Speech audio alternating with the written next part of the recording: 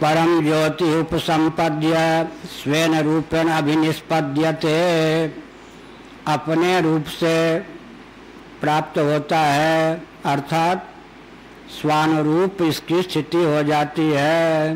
भागवत में क्या लिखा है? मुक्तिरित्वान्यथा रूपम स्वरूपेण व्यवस्थिति स्वेन रूपेण अभिनिष्पद्यते। भागवत वाले सोचेंगे ये सब क्या बोला है, ये सब नहीं आएगा तो भागवत कथा क्या कहेंगे।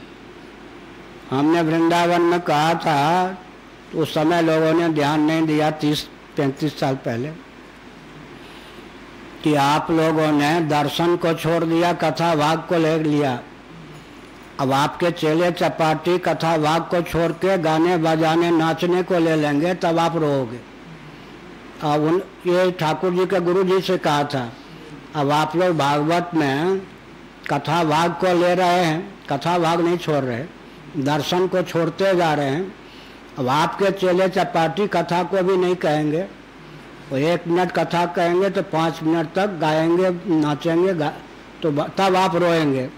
तो उन्होंने कहा, अंत में रामानुज जी जो ठाकुर जी के गुरु 72 से लेकर सन जब तक शरीर स्वस्थ था हमारा प्रवचन सुना उन्होंने कहा कि आपकी बात ठीक निकली, हम तो अब रो रहे हैं, हमारे पढ़ाए हुए चेले चपाटी अब तो कथा तो दाल में नमक के समान, दाल के समान नाचना गाना शुरू कर दिया।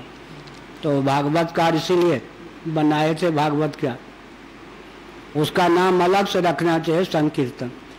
कथा में कीर्तन आदि दाल में नमक के समान होना चाहिए, आलस्य न आ जाए, प्रमाद न आ जाए, भगवान का स्मरण होना चाहिए, पर दाल के स्थान पर नहीं, नमक के स्थान।